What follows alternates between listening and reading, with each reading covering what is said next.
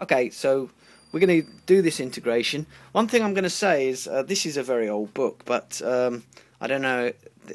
I don't know on Google. I haven't actually checked this on Google, but maybe there's a version, a newer version of this now.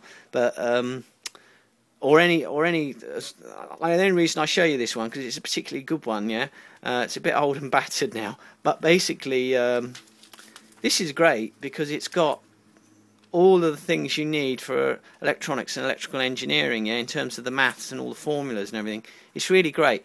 One of the cool things it's got is the integrals and the identities, the trig identities and everything. So I'm going to, as I go through this, I'm going to try and refer back to this book and just show you that there are books like this. You know, maybe you won't have this particular books, but they're going to be books like this that are really helpful, and you should have one, basically, because you can just look up the integrals and that, and I'll show you how I'll do that as we go through, because there's a lot of steps in here which might not be obvious to you if your maths is, you know, not that strong, and it doesn't need to be that strong, but this book is going to help you if your maths is not that strong, yeah, or a book like it at least. So anyway, let's go through this. So to finish this tutorial, let's do the integration. Yeah, this is going to be fun. So basically we've got the integration. Remember what we did is we ended up with a force along the x direction, and we wanted to solve this integral really. So you bring all the constants outside, so you ain't got to worry about all of this. We can just bring that outside, yeah. So this is the integral we're trying to solve. Now you can look this up, and a lot of these are already. This particular one is not actually given in a lookup table of integrals, so we need to be able to get it in a form where there is an integral of this. Now, one of the first things you would do if you're familiar with mathematics, you would look at that straight away, and you'd know that x squared add y squared is part of a right angled triangle, and that's going to give you a big clue. So whenever you see that in an integral, first thing you want to do is draw yourself a triangle. So that's what I've done here. So whenever you see x squared plus y squared, or z squared plus p squared, or anything like that, something squared plus something else squared, go and draw yourself a triangle immediately, because you can almost guarantee that there's going to be some trig in there, and when you'll find some identity, trig identity of some sort, that'll help you solve this integral, yeah. So that's the first thing I do, is I draw a triangle, and then I just draw all the bits in the triangle. So you've got the angle, and then you've got the x and the y, okay. Now you can see from that triangle immediately, you can see that sine theta equals y over the square root of x squared plus y squared, and also cosine, as in the main problem. Again, I've just written these down again. Now there's some important trig identities. Now here's a trig identity: tan to the theta squared plus 1 equals sec 2 theta, and here's another one: 1 over sec theta equals cosine theta. So if you don't believe that they're trig identities, you can get your book and you can look up the trig identities in your book. So that's what I do. I mean, whenever I see something with triangles and that, I go straight here, because you know, you can guarantee that it's going to be something to do with trig identities. You know, even when you've got a problem and you've got a real problem, real life problem, and you can get some insight into the trig by going to your identities. Yeah, instead of having to prove all the identities, it'll take you forever to prove them all. So we're not going to, you know, waste time proving all these identities. We're just going to use the fact that they are, you know, well regarded and true, yeah. So for example, here we've got let me just see what we've got here now. So here, this one, 1 add tan theta squared equals sec to the theta squared, yeah. So that's that one there. So that's that trig identity there. And then you got another one which is a pretty standard one. Okay, you got sec theta. So this really is round the other way in this book. So sec theta equals 1 over cosine theta, so that's just been transposed, yeah. So it's just the same as 1 over cosine theta equals sec theta, yeah. So that's that, you've got that one, and then all the rest of them are in here, yeah. So it's a pretty cool book. So there you go, there's the identities from that book. I'm going to use the book again in a minute. So now we've, I mean, the reason I've written these down is going to be useful as we go on, yeah. So it's not, I'm not going to use these yet, but it's going to be useful as we go on, right? So the first thing we're going to do is, we're going to use, once we've got our triangle here, now we're going to use a substitution, because that integral, yeah, I mean, you're not going to, you look at this integral, unless you know the proof of how to solve this, you're not going to be able to solve it, basically. I mean, some mathematicians solved this years ago and probably done it by luck, you know. So all you can do now is follow what I'm going to step through, and if you follow the steps, that's good enough, yeah. You're never going to, you know, if you were given that integral and you know, and you solved it, you'd be like up there with the top mathematicians, yeah. So all you got to do is follow what they've figured out, yeah. So let's just follow that through. So we've got like, so what we're going to do is we're going to use this substitution, yeah. So we're going to say we're going to let y equals x times tan theta. Now you can do that because of this triangle, tan theta equals y over x, yeah? So it's legitimate to set y equals this. And when you make that substitution, obviously you've got to no longer be using, I don't know if you remember the integration by substitution, you've then got to convert your dy into the new variable, so you've got to have a d theta over here. So we'll do that in a minute, yeah. So now we can write x squared add y squared equals, now here's where we're going to use a trig identity. For this bit underneath, as I said, there's a big clue here that, you know, that's got something to do with trigonometry. It's got something to do with the right-hand triangle. So immediately you're going to say to yourself, okay, I've got to make a substitution here somehow. And what you can do is you can look at the y squared here. Okay, now I've said y, we're using the substitution y equals x tan theta. Now if you use the substitution x equals tan theta, let's put that in for y and let's see what happens. And this is quite interesting.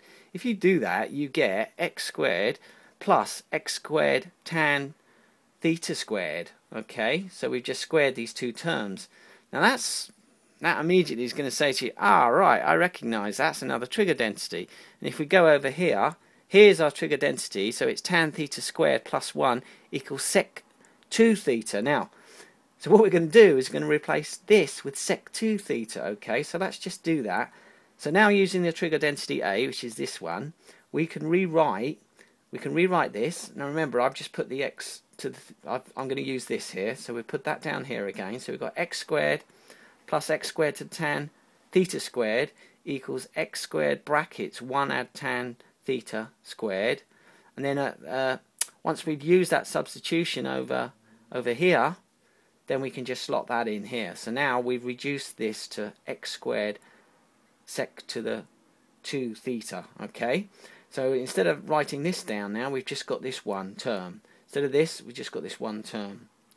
Hence we now have x squared plus y squared to the 3 2. So this term now, we can take this term underneath now, and it's identical to this.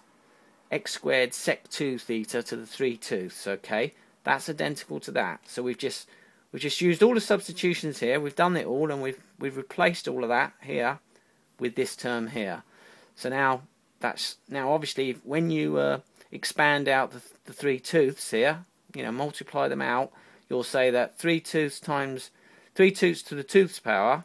You know, the 2's are going to cancel, and you get x3 there. And same here, sec to the theta 2, and you add the powers, don't you? So you're going to see the 2's cancel, and you're going to get sec 3 here, yeah? So you got x cubed and sec theta cubed, okay? So now we've got that. So by multiplying this out, we end up with this over here.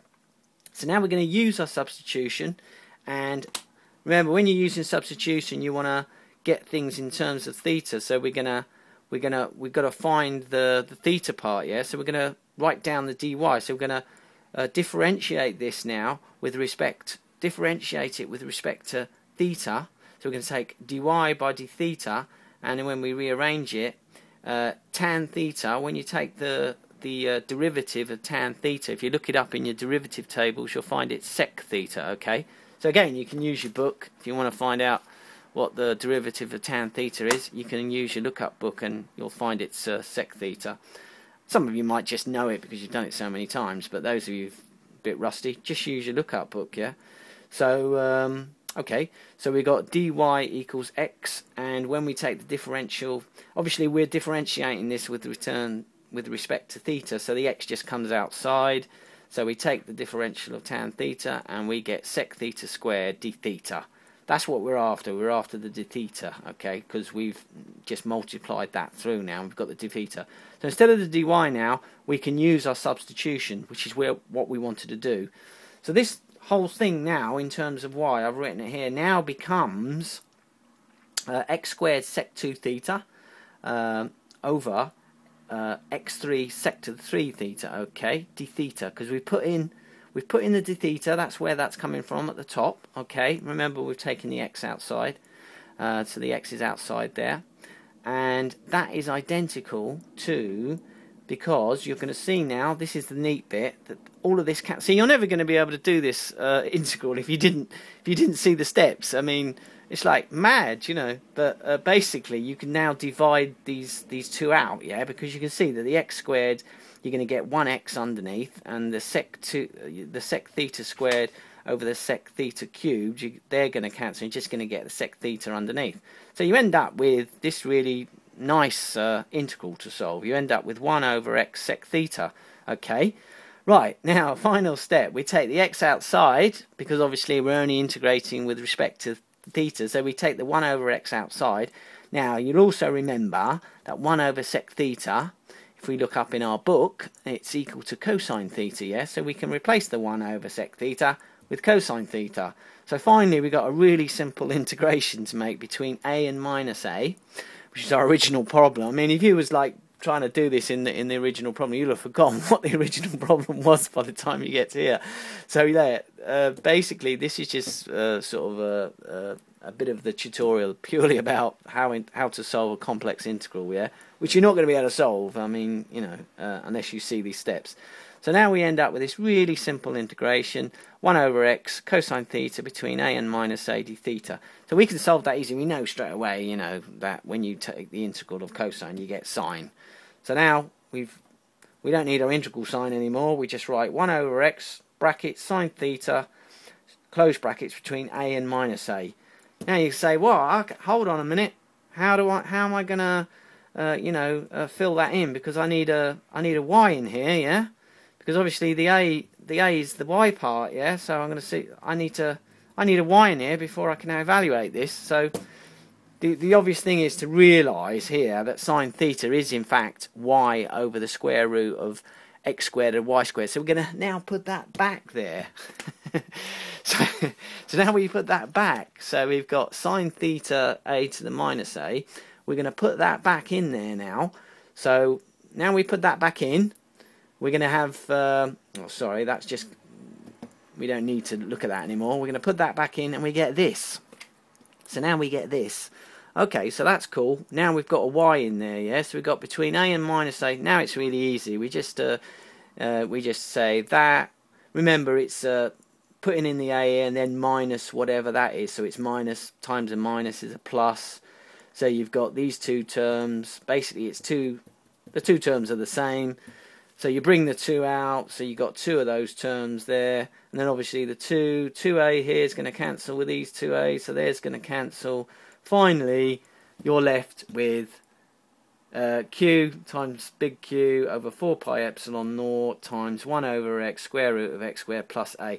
So finally, as we stated earlier, that's how that integral is solved. So you can see why most textbooks won't ever, most physics textbooks or books on electromagnetism won't probably ever go through this integral, because it's, I mean, basically if you just follow all the steps, you can see how I've done these steps and you can see the logic.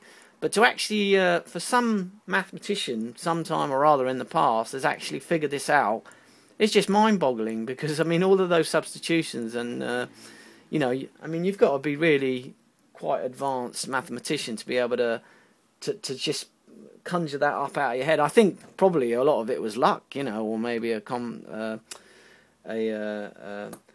collaboration between several people or something, because that's pretty amazing. So I hope you enjoyed that or didn't find it too painful. But I just wanted to go through it because a lot of these integrals can be quite difficult, and often the textbooks just won't go through them because it just take too long, So that's this lecture over. The next one, it should be a little bit shorter than this one. It's going to go over some of the basic vector maths you'll need, as in the cross product and the dot product. So see you on the next one.